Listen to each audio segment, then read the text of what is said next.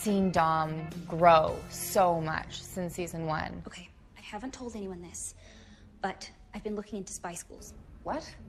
I just have seen her grow so much as a human, of what she wants to do with her life and the type of person she wants to be in the world, and I think really just come into her own and what the, you know, adult stage of her life is going to look like. I think it's pretty amazing. She's had some amazing stuff this year. She's just, I think it's her year, which is, I really love.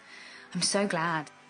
That's great, we got it. Thanks, guys. Poor Kat, though, I think she just felt a little bit exposed. She was like, why isn't Varun in the bikini and then Mel in the bikini? But of course, it's a vulnerable thing to feel so exposed.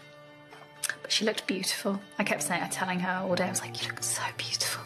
Just the aesthetic as well with the tree and everything, it was just so perfect. And something about her complexion and her hair and everything just complemented it so nicely that it was just like, the image, it's just so beautiful. It's just me, here with you, now.